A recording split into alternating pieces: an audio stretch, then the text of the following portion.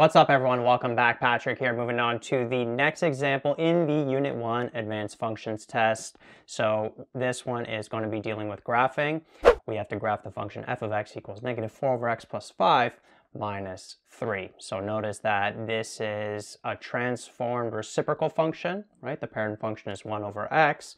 Now, as usual, I recommend pausing the video here, trying the question yourself, make the graph, go through the transformation process. We've gone through this a lot in the transformation videos and the lecture videos, and see if you can get the same graph that I'm going to get, right? So try it yourself first, and then you can watch my process, see how your process compares, see if you get the same table, see if you get the same graph, see if you get the same characteristics like the different asymptotes, and then also the domain and range.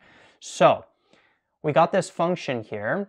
Now, first thing I always like to do is get my transformation values, right? So the a value, the k value, the d value, and then the c value. Now, just in general, the reciprocal function, the format of it, we have the a value at the top, we got k bracket x minus d plus c, like that.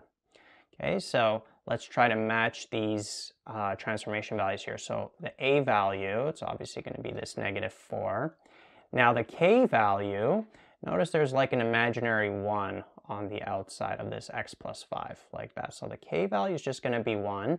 The d value is going to be negative 5. Remember, it's always the opposite sign, right? So it's like x minus negative 5, which is like x plus 5.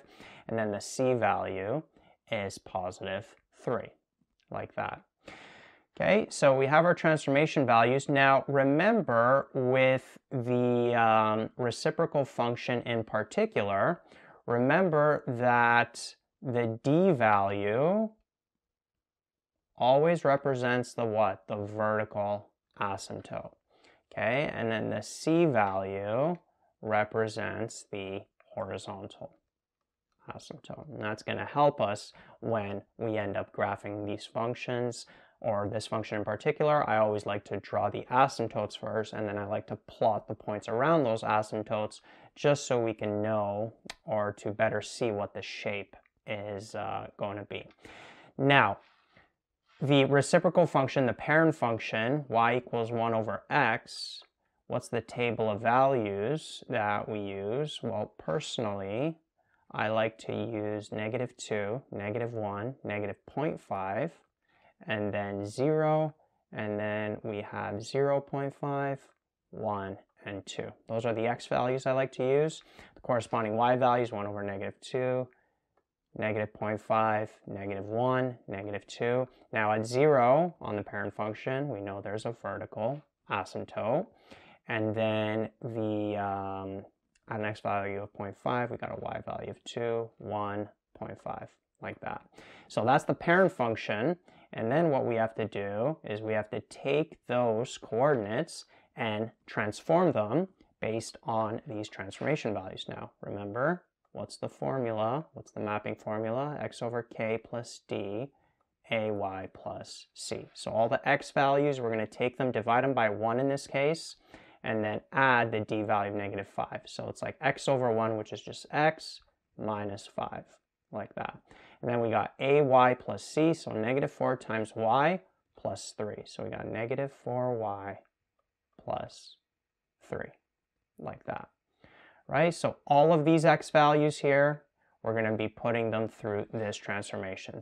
So, or this transformation x minus 5. So it's going to be negative 7, negative 6, negative 5.5.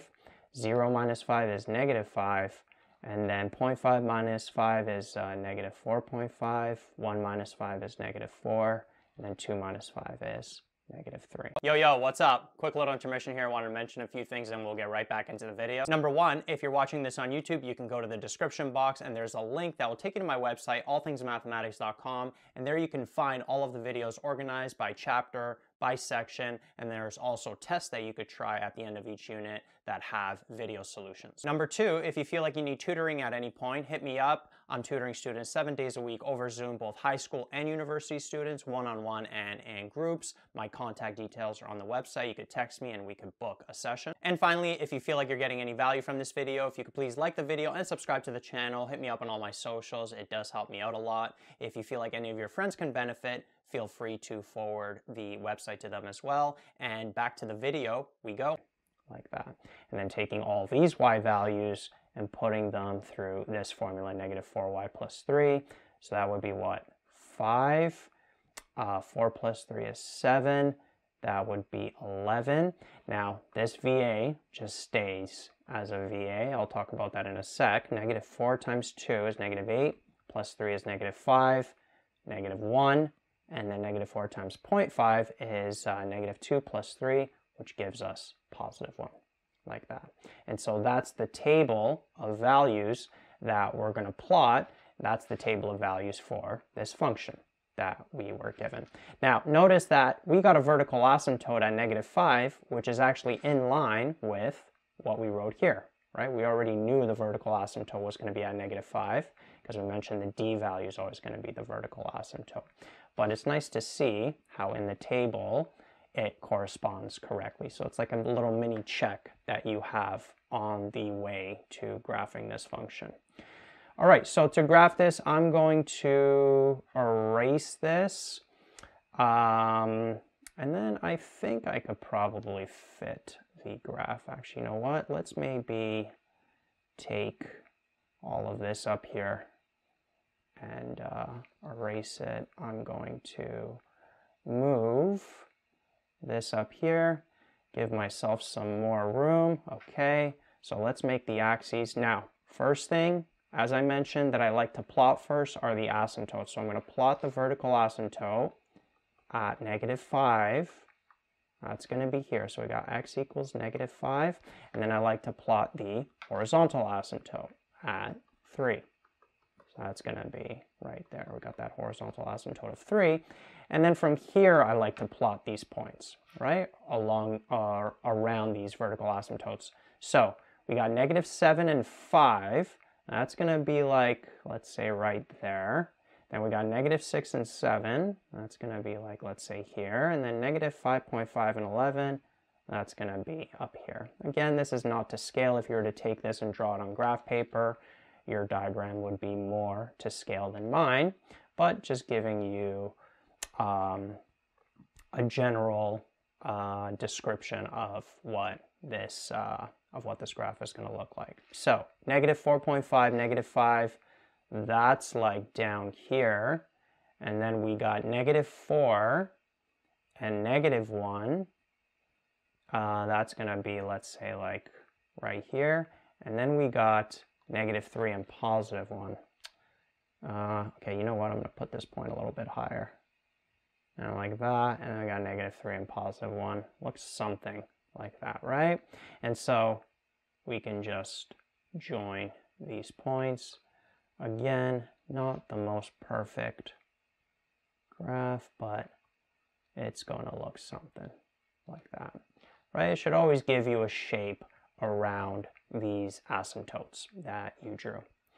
All right, so now that we have that, let's actually grab our domain and range. So I'm going to, let's erase this transformation formula. Let's do it up here.